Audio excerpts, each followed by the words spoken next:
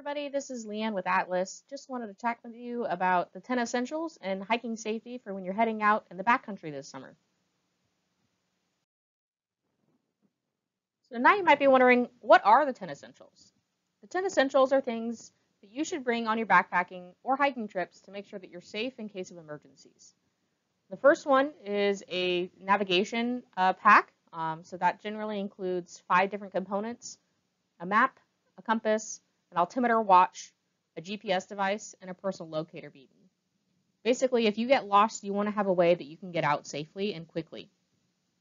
Number 2, a headlamp or a flashlight that will have extra batteries with it so that in case it gets dark and you're out later than you expected, that you still have a way to find your path.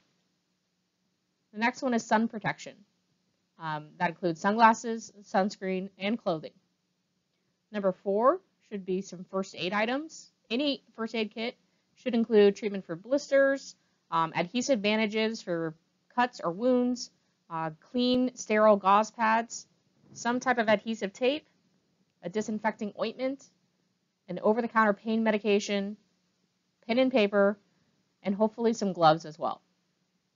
Number 4 are knives. Knives are really handy. They can be used for a multitude of different items, like gear repair, for food preparation, for first aid, for cutting wood for fires or other emergency needs, and these make it really essential to have that with you at all times.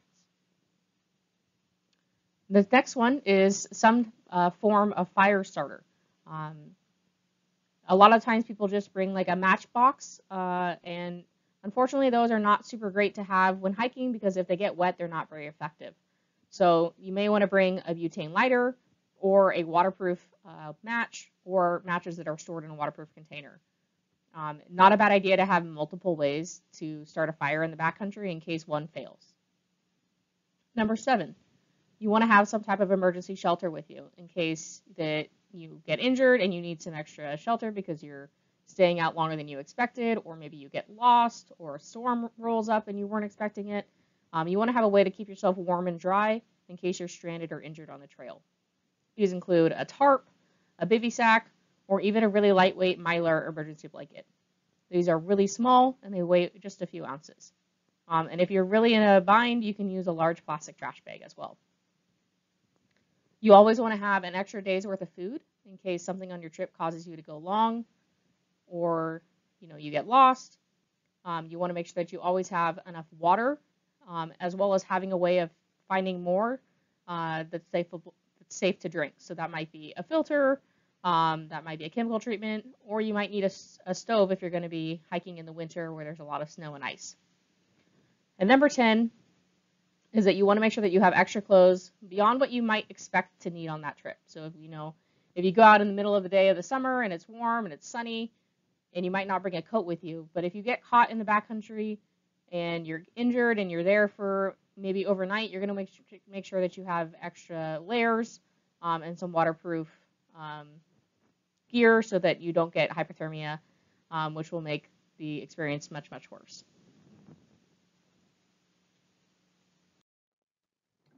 You may be wondering, well, when do I need to bring the 10 essentials with me? You should have these every single time you go into the backcountry, even on short day hikes. You might not use them most of the time, or maybe even ever, but if something happens and you need them, you'll be really glad that you have them with you. A few other safety tips for when you're hiking in the backcountry. If you're in bear country, you want to make sure that you bring bear spray and that you know how to use it. Bear spray isn't only effective on bears, it can be used in encounters with other wildlife, or even another person if you feel unsafe.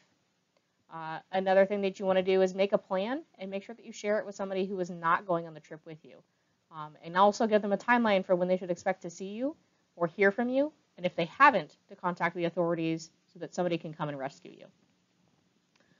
You don't want to leave any valuables in your car. Unfortunately, there are a lot of trailhead break-ins, especially in remote areas, in really popular hikes as well. So don't leave anything that would be disappointing to lose.